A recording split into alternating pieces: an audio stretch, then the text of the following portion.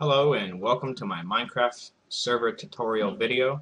Today I'm going to be showing everybody how to set up and play a Minecraft server on multiplayer. What I've noticed is what I wanted to do is play custom maps, and here you can see this is a cool custom map that I'd like to play.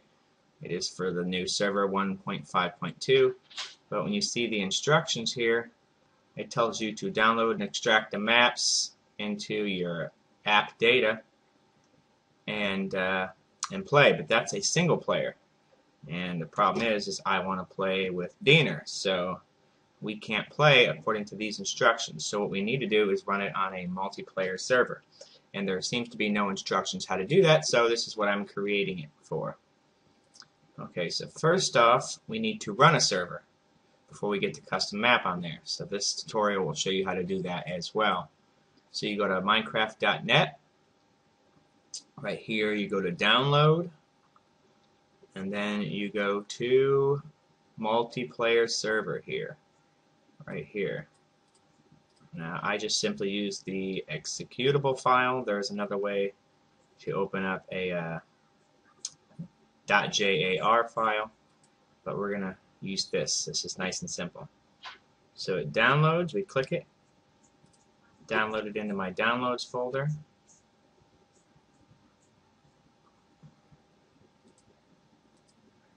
So I'm going to cut this out of here. I'm going to put it on the desktop for the work that we're doing. So right here I'm going to right click, create a new folder. I'm going to call it server. I'm going to go into it and I'm going to paste in the file that I downloaded, the Minecraft server. Now when you run this, it's going to create a bunch of files that is needed to run the server. So the first time it'll create everything for you. And in theory, you're good to go. You have now ran a multiplayer server, which you can connect to using your local IP address, or I believe just simply putting in localhost. But nonetheless, now it's running. I can run a command like op, and then I'll add myself in, which is Argus 1975, and now I am an operator on this server. So I'm going to stop it because we need to change things. Okay, so this is the server when it runs. As you see, I added an operator. This is an ops list, and you can see I add the operator. That's what I added.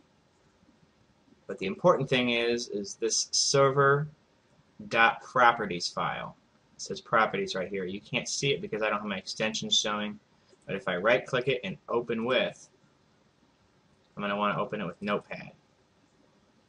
Here's the important information here. Level name. What I did not know is whatever level name you put in here is what folder it will use in your server. So if I had a folder named dog,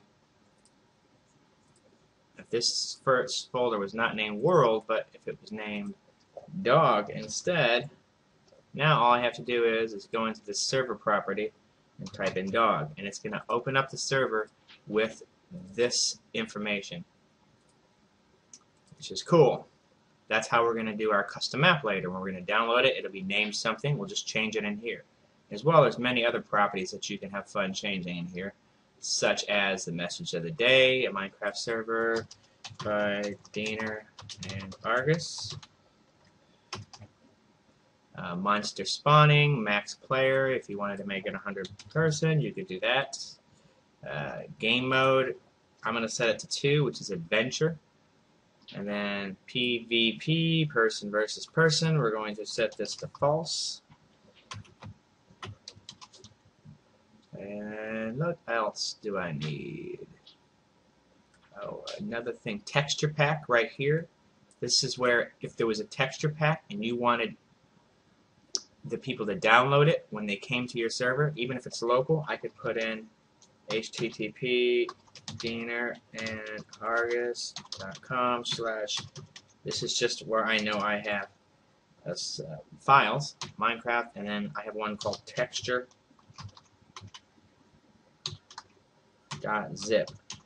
Now in theory, when you were to log into this server, it would ask you to if you'd like to download the texture, but I'm not going to because we're not doing texture today. Though a lot of custom apps prefer a texture file to go with it, and they do tell you how to install that. Example being right here, the same way that you do it here, you would do the same thing. You would just, instead of putting it in saves, you put it in your textures folder. Nice and easy. But for simplicity's sake, it's nice and easy. If you're going to know you're going to have a lot of people joining you, just put that texture file on a web server or a website, and then anybody that logs in can download it. So, back to the server file. That's pretty much all we really need to mess with as far as this goes, I think. I'm going to leave Archon off because we have full access to the console. Animals, I'm going to put to false because we're going to be playing an adventure map. We don't need animals running around. Okay, so I'm going to hit save. Now, save, there we go. Now, one thing you will notice is when I start this server up,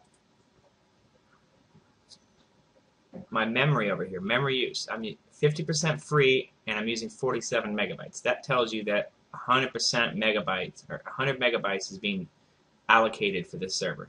Not enough. So how do we allow more RAM to be used? Well, that's what I'm going to show you. What you do is you create a BAT file, B-A-T, and you do that by opening up Notepad. You got a new Notepad. Oops. And you enter in this line here. This is the one that I have from another server, but you can find this. I found this on the internet, but it's just a string, a command. So you just paste it in here. It's the same for everybody, assuming you have Java installed in program files.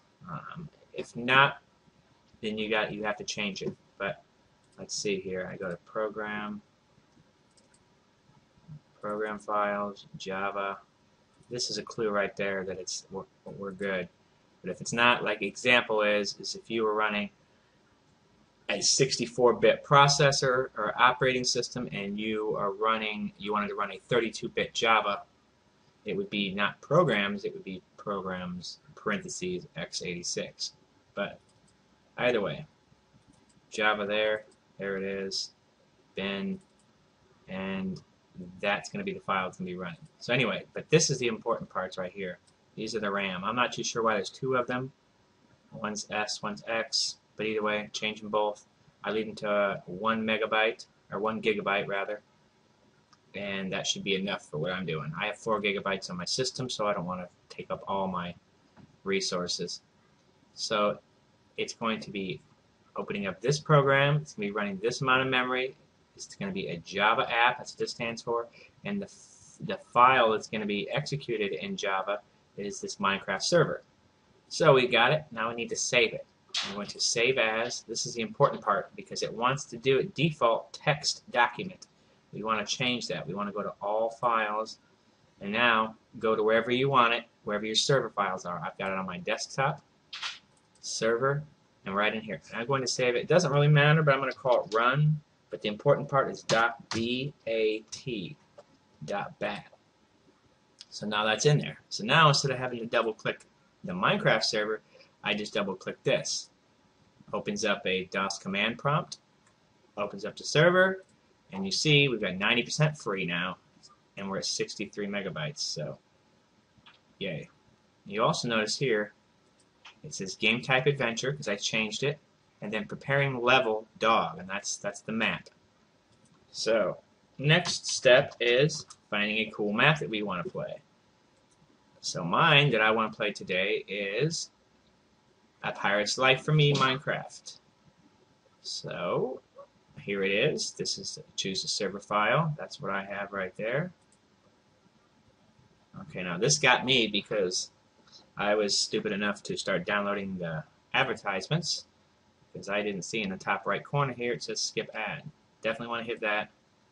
It goes right to the file. I'm going to download it. And here it comes. In the meantime, I'm going to get my Minecraft game icon on the desktop so I can play it.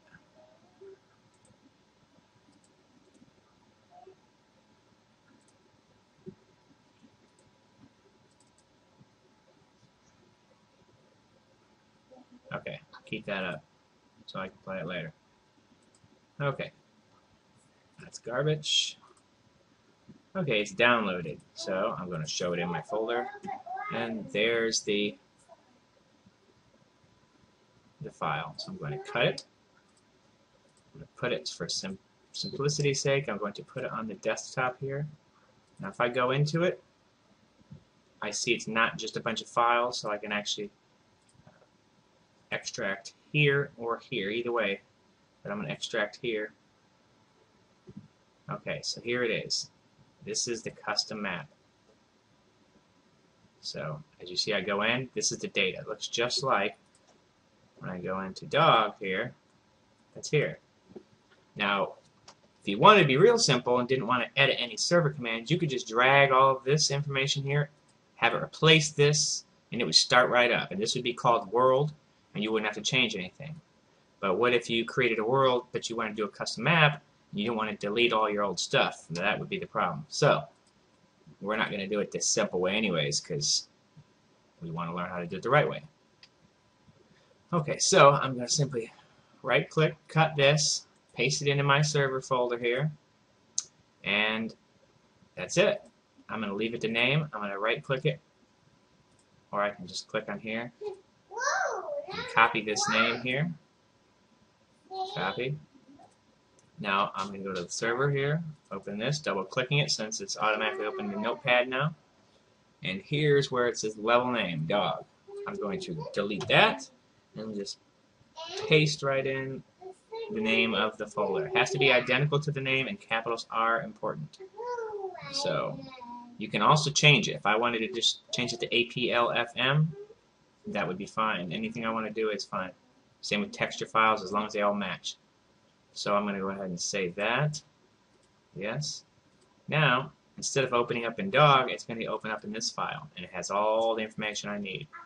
And that's pretty much it. So let's start our server.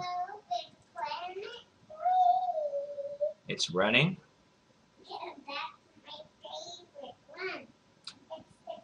Okay, now as you see this is running, we should be able to, I can close this too. That's once the DOS command opens up the Java, you can close it.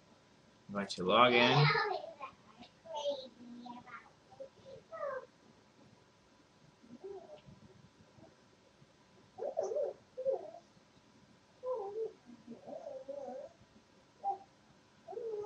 So, the important thing, another thing is what is your local IP address for this computer? How you find that out is again, a command prompt. It's a CMD. Now, what we want to type in, we need to find our local IP address, not your one that you get from your internet service provider. So you can't go to like myip.com and figure this one out. You just do IPCONFIG, IPconfig, hit enter. And this will have the information. It says IPv4 address 192.168.1.2. That'll be it. And so that's the address that everybody's going to use to connect to it. Okay, so multiplayer, direct connect, or if you wanted to, you can also add a server and just this name doesn't matter. I can call it my local server, and then Pirates Live. Pirates, that'll be fine, it doesn't matter. But the important part is this address, 192.168.1.2. Done.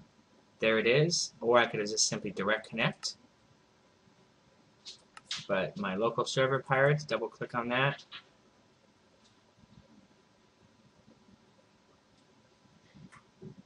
And we are in. And on our way to adventure. So, that's pretty much it. Now anybody else can join. And if you have another computer, it doesn't need to be its own IP config address. It needs to be the one that the server is running on. It is smart if you really wanted to get down, you would want to run the server on a different computer that's on your network. And then another thing is all my computers are Wi-Fi, so as long as you're all sharing the same router, you can all log on. Obviously, people can join from outside your local area network or your router or your Wi-Fi, whatever you tend to call it.